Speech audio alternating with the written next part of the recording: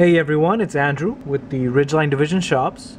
I am back with a pair of Dash 9s that I'm going to be painting up as BC Rail 4650 and 4652. I started with a pair of BNSF units from Kato, and obviously I've stripped them down. Didn't do too much modification on these ones, except for the obvious Canadian bells over the cab. Had to do that on both of those. It just sticks out so much and just really adds to the engine. Also went ahead and added sunshades over these ones, but not much beyond that. Gonna go ahead and paint them. This is basically a two-color scheme. It's a dark blue and an aluminum or a silver. I think Blue Angel Blue looks like a good place to start, so I'll get to that blue. I'll show you how I paint them up, and then I will mask off for the aluminum and go back and paint that, and then decals and weathering. So let's go ahead and get to it.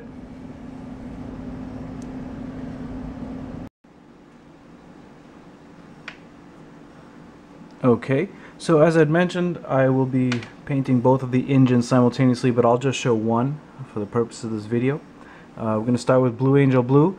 I'll end up painting the entire long hood, the entire cab, and parts of the walkway before counter-spraying with the aluminum. So we'll get to that right now.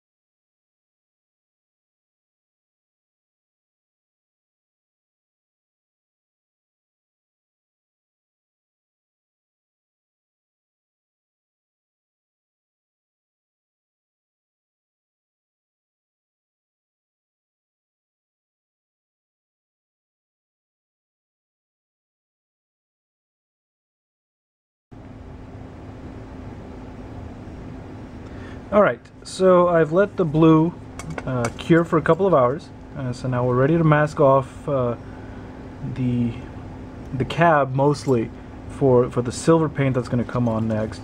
Now, as regards masking tape, I don't use anything in particular. I just go to Home Depot and pick up a roll of tape.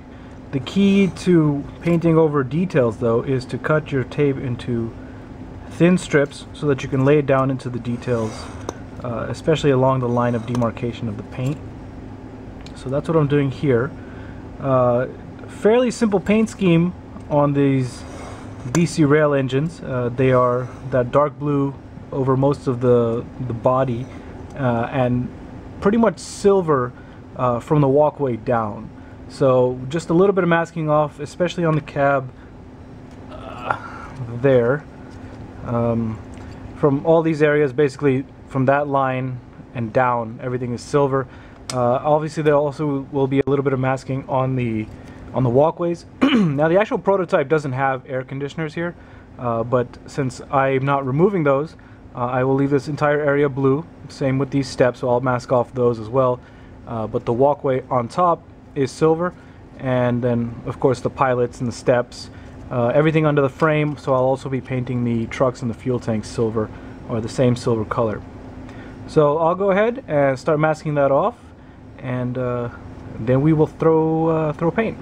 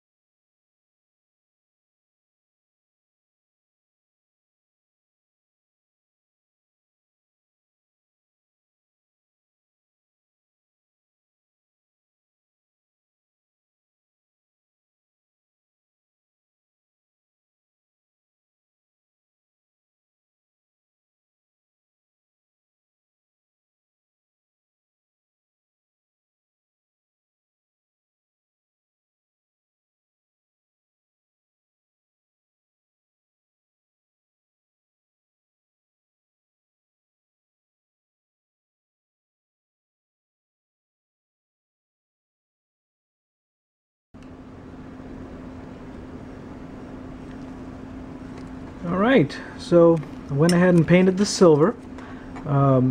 As I mentioned earlier, the key to getting a tight line over the details is to use thin strips of tape. And then while you're painting, I always recommend, or I always tend to paint down the away from the tape, so as not to try to shoot the paint under the tape. And then of course when you're lifting tape off, just be careful. The idea of giving it a few hours to sit was so that the paint didn't lift when I lifted off the tape.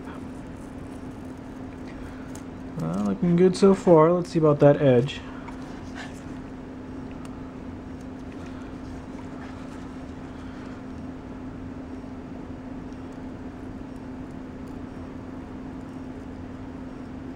Alright. Very clean, sharp edge. Sometimes, even with the best masking, sometimes you'll have to do a little bit of touch-up. But on that one, it looks like we're doing okay. We'll check this other side, and of course I'll check the other engine as well. Come on. Alright. Looks like we got it there. So left on these two engines are decals and a little bit of weathering, but I will show those in a later video.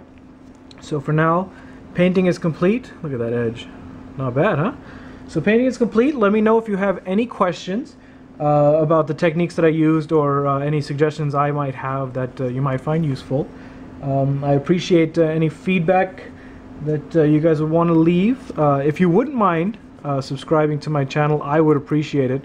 Apparently that helps me to know that people are actually watching these videos. Feel free to contact me if you have any questions. In the meantime, I'll see you on the next one. Thanks very much.